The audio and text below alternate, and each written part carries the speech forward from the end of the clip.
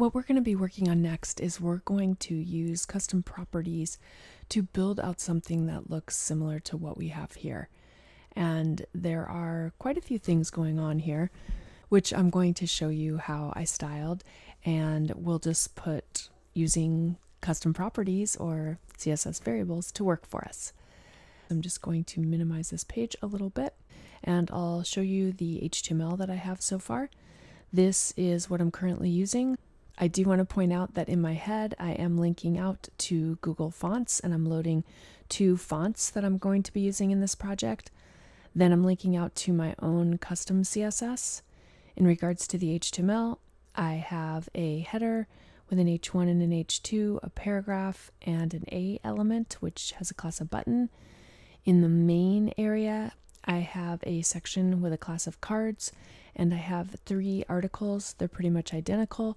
They contain an H2, a figure with an image and a caption, a paragraph, and then a link with a class of button. And finally, down at the bottom, I have a footer with a paragraph. So that's it for the HTML, and let's go ahead and create our CSS so that we can build this page out. Currently, my page looks like this. The only CSS that I have on the page so far is a universal selector where I'm just zeroing out margin and padding, and I have box sizing of border box. As you can see, I have an area for my global variables, and I've already made the root selector. So we'll go ahead and we'll create our variables in here. When I'm working on a bigger project, I like to make comments in regards to what the variables refer to. So I'm going to start off by making some variables for typography. And what we'll do is we're going to go ahead and create some variables. I'll just go ahead and quickly build these out, and then I'll explain them to you. So what we have here is I have my primary font. I'm using my Fira Sans, which is one of my Google fonts, and then it defaults to sans serif. For my headlines, I'm going to use Source Serif Pro, and that will default to serif in case that's not available. Then I have some other typography related properties. The FW stands for font weight, and this is font weight light, font weight medium, font weight bold, and you can see I'm loading the different font weights. This is a font size, and I'm just setting my base font size to 1 rem, which in most cases is going to be 16 pixels. After that, we'll go ahead and we'll set up our colors. And once again, I'm just going to populate these, and it should be pretty self-explanatory what these are all about. So I have a primary color, which is kind of a dark teal. I have a secondary color, which is a mid brighter teal. I have a tertiary color, which is a very light color green. My neutral light color is a very light gray, almost white. I have a neutral mid color, which is just a mid-tone gray. And I have an accent color, which is a orangey yellow. After that, I'm just going to create some helper variables, and we'll have a couple different things here. The first one that I'm going to create is going to be called spacer, and this will just allow me to easily and globally control spacing throughout my website. I'm going to make this equal to 1 rem.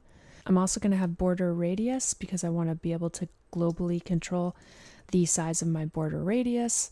I'll just assign that to 6 pixels, and I'm going to make a shadow variable, and this will just allow me to more easily control my drop shadow on various elements. I am going to introduce you to one other type of variable, and it's actually not really a new type of variable, but a new way in which we can deal with variables. So I want to make a spacer double, which is going to be 2 rems. So obviously I could assign that to be 2 rems, but if I do decide that I want to change the size of my spacer, maybe make it 1.5 rems or something like that, the double spacer would need to be changed as well. So to prevent this from happening, I'm going to use my calc function, which is something that we can do in CSS, and I'm going to pass in on the parentheses my var of spacer, and then outside of the first set of inner parentheses, I'm just going to multiply this by 2. So what this is going to do is it's going to take the value of spacer and multiply it by 2, and in this situation it would make it 2 rems. But if I change this to 1.5 rems for my spacer, my spacer double is now going to become 3. So this is a great way that you can keep a relationship between these two variables and be able to use math to resize the particular items. Now that we have our variables in place, we can go and begin building our site.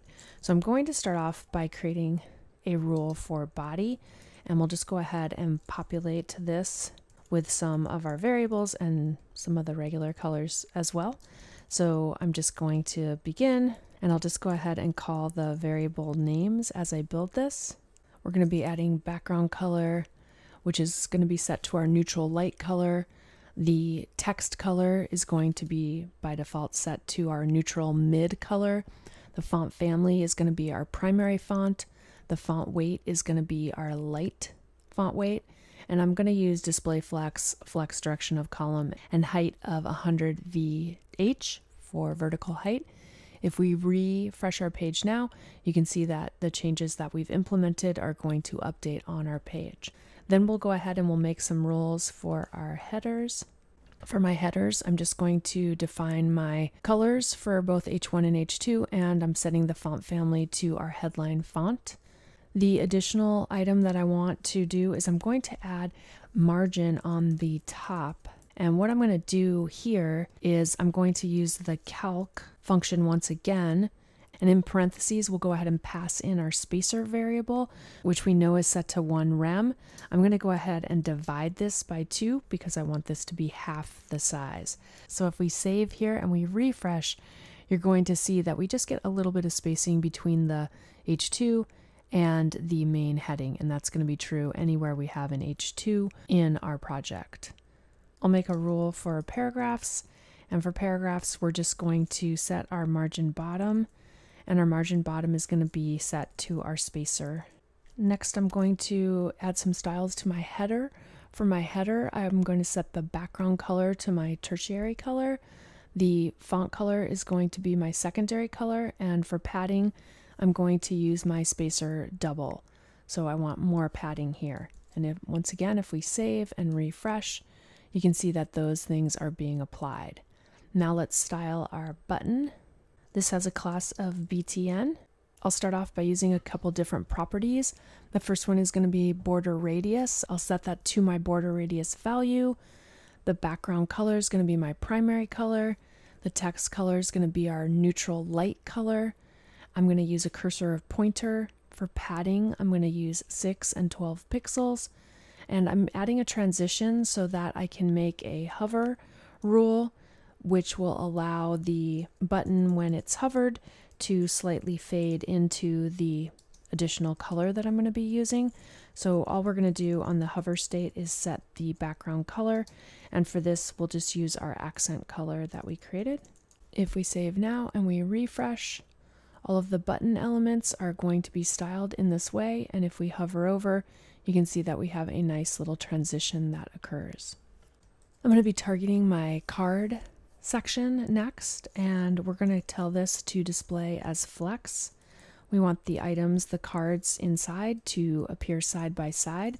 I'm going to go ahead and specify a gap, and for the gap value, we're going to use our spacer variable, and I'll set the overall width of this to 80%, and then we'll add margin, and our margin is going to have margin on the top and the bottom, and we'll use our double spacer, and then I'm going to use auto for the right and the left, which will just ensure that the cards are centered when the page is large.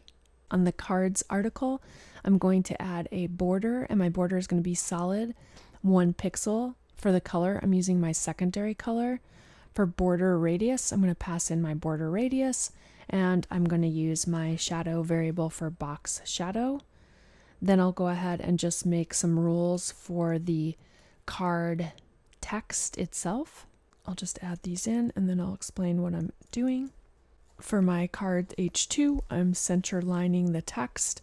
I'm adding a background color of primary color, text color of our neutral light color. Margin top on this is going to be 0, so I want to overwrite what I had specified on my general H2 rule earlier. And for padding, I'm just going to use 0.25 rems. On the captions, I'm using text align center. For font size, we're going to use 0.8 rems. We want the text to be a little bit smaller. We're going to use a font style of italic and padding of 0.25 rems. And for the padding for the paragraphs, I'm going to use 1 rem for the top and for the right and the left, and 0 for the bottom. Let's refresh our page and see how everything's looking so far. And as you can see, this is what my page looks like currently. So it's starting to come together. I do need to deal with my buttons. You can see they're kind of like hanging outside of the element, so I don't want that. So let's make a rule for cards, and then we'll pass in .btn. To resolve this issue, I'm going to tell these to display as inline block elements, and we'll just add some margin.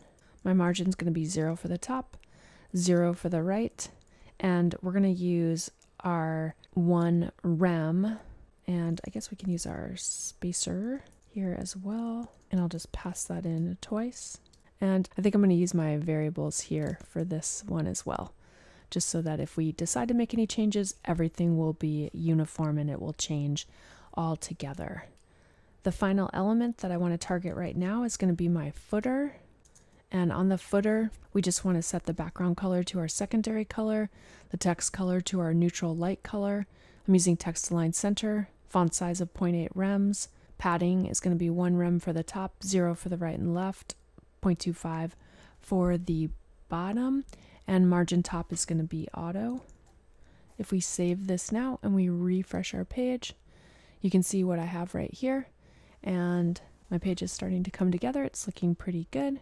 I do want my cards to be flexible. You can see if my page gets a little smaller, they are not resizing. Let's just make sure that these are responsive, and the reason currently that they are not responsive is that I didn't ever make my images responsive. So I'm just going to come up here near the top where I'm just doing basic HTML elements, and we'll just make a quick rule for images, and we'll just have them have a max width of 100% and a height of auto. And if we save and refresh, now my page is going to be responsive in some capacity. Ultimately, I would probably want to use a media query and build out this page mobile first, but for our purposes here, for learning about CSS variables, this is going to work just fine. So what I really want to point out on how flexible the variables are is that if I decide to make a change to any of these elements, like let's say we come into our spacer and we change this to 1.5 rems, all of the elements that are using that variable are all going to update. And so you can see that everything is going to change based on that particular augmentation. If I decide that I want to have my borders be more rounded, all I need to do is change this one variable, even though we're using the border radius in multiple places.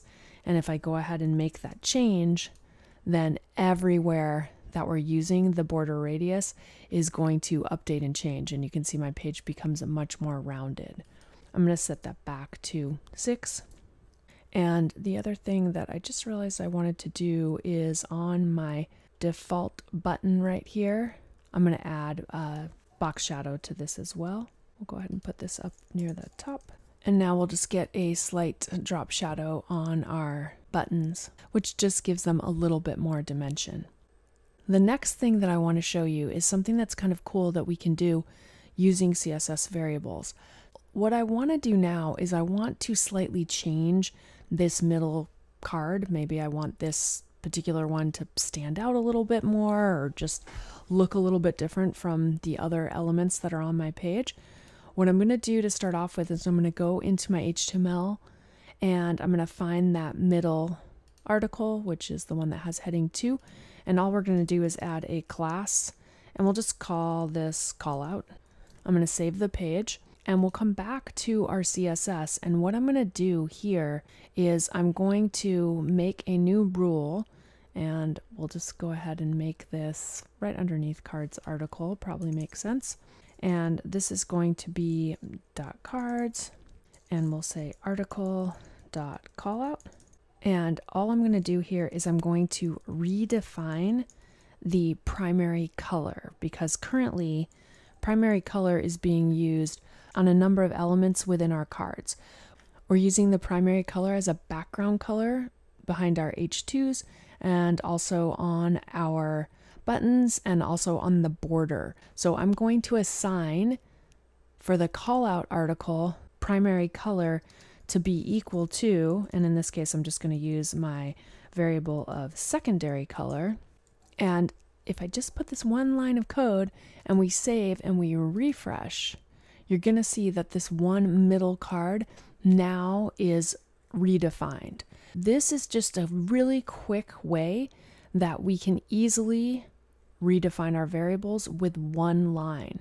We can make this one card or multiple elements look a little bit different. So this is a really easy way. And if we do something a little bit more noticeable, like make this the accent color, you're going to see that those things are going to turn to gold. It looks like the border was set to secondary color, so that's why that isn't changing. But you can see that all the other elements are changing.